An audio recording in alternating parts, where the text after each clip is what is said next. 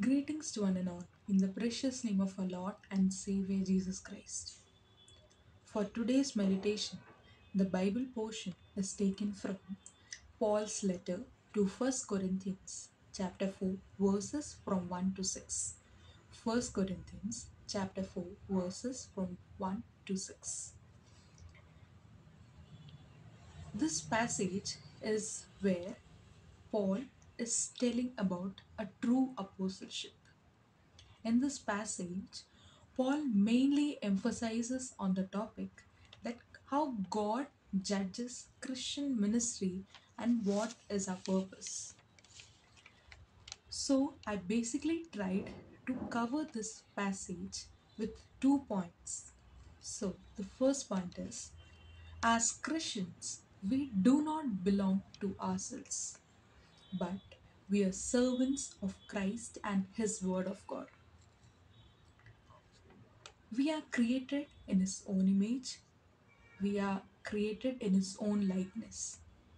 So, God really wants each and every one of us to work for Him, to belong to Him, and to work for Him. We, as servants of Jesus Christ, we are here with a special purpose. We are here with a special destiny. He really wants each and every one of us to work for Him, to trust in Him, to have a good faith in Him. He loves each and every one of us, and He wants each and every one of us to be His servants. The second point, only God has the right to judge our loyalty.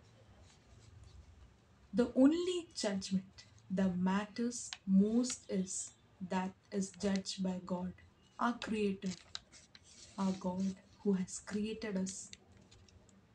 Every judgment should be judged by our God.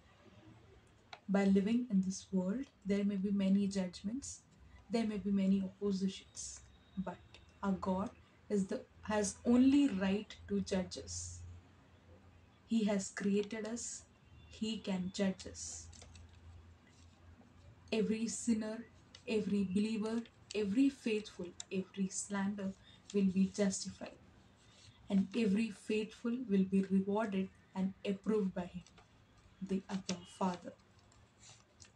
Last but not the least, I just want to summarize the, the full portion with the statement that the Word of God is most important of all.